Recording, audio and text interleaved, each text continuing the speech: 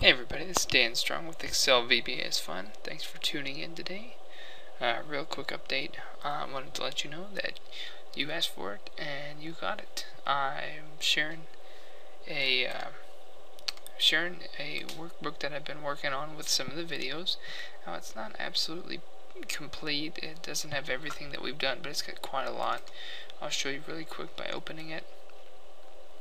On this video you will see a Dropbox link. And you're going to want to get the Dropbox service.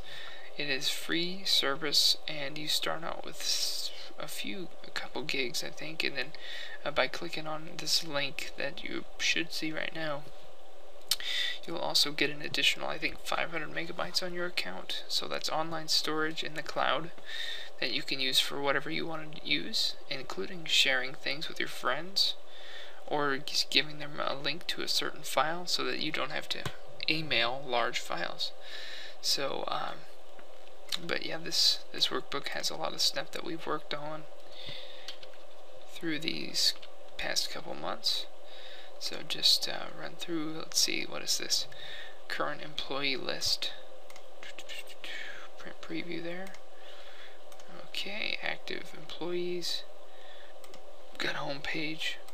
Sample database, and click around there as you start changing things to west.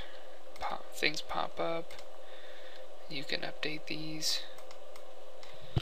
South, and then click here, and there's the sum if total. So you've probably seen a lot of these things in action. You can hit Alt F11 and take a look at the code. Got a lot of user forms that you can mess around with. You got some modules that you can mess with. I haven't labeled all of them or hunted all that down, but as I update that, if you add this file to your Dropbox, then you will get those updates. As I start updating this file, it'll automatically sync with your file. So you may actually want to copy your file somewhere else so that you can receive those updates and it won't overwrite any changes that you've made to this file. Alternatively, you could just click on download. In fact, I'll show you how that works. You're going to click on the link that I give you. It's got this share URL here in it. And what you can do is, the file is called ExcelVbaIsFun Lesson 9. For some reason, I just kept going on with that file instead of naming them Lesson 10 or 11 or whatever. Anyway, I just kept on with it to build on some concepts. What you want to do is you can click on the file.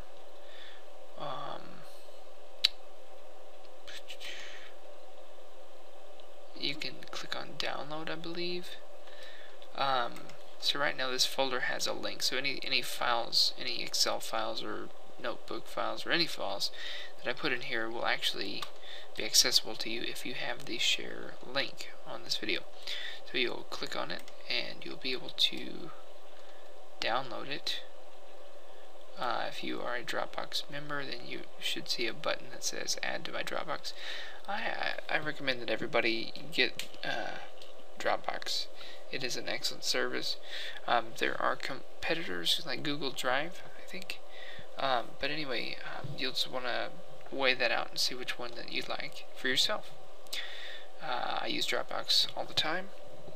I find it to be an excellent service. So anyway, you just click on that, or just click download, and then you can just download it like any other download service.